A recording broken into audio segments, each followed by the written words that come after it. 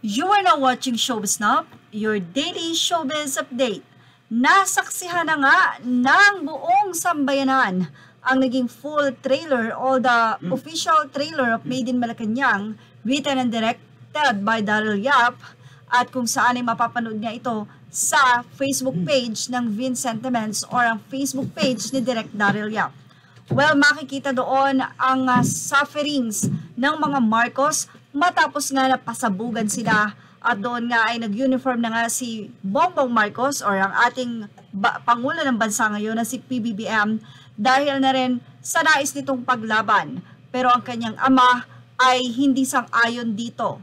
Samantala, inutusan nga ng side nila Cory Aquino na alisin ang mga Marcos sa bansa. Anyway, bitin na bitin nga ang nasabing trailer kaya naman sigurado na patok ang movie dahil marami ang nais malaman ang side ng mga Marcos sa 72 hours na nangyari o naganap noong EDSA Revolution. Well, ano ang say ng mga netizen? Narito nga at umabot na nga ng 6.1 thousand comments sa 3 hours pa lamang ang post na ito ni Direk Daryl Yap at nagkaroon na nga ito ng 22,000 shares. Atin ngang ibahagi sa inyo kung ano ang kanilang masasabi sa full trailer na ito. Say ni says Aquila, 2 roads diverge and I took the road less traveled by and it has made all the difference. Salamat Direk Daryl Yap for having the courage to take the road less traveled by and for finally bringing to life this beautiful movie of the other narrative that was more truer than what was told to us about EDSA. Salute! Narito naman ang naging pag-agree ng mga netizens sa sinabing ito ni Ses. Sabi nila, I couldn't agree more. Time to tell the other side of the story.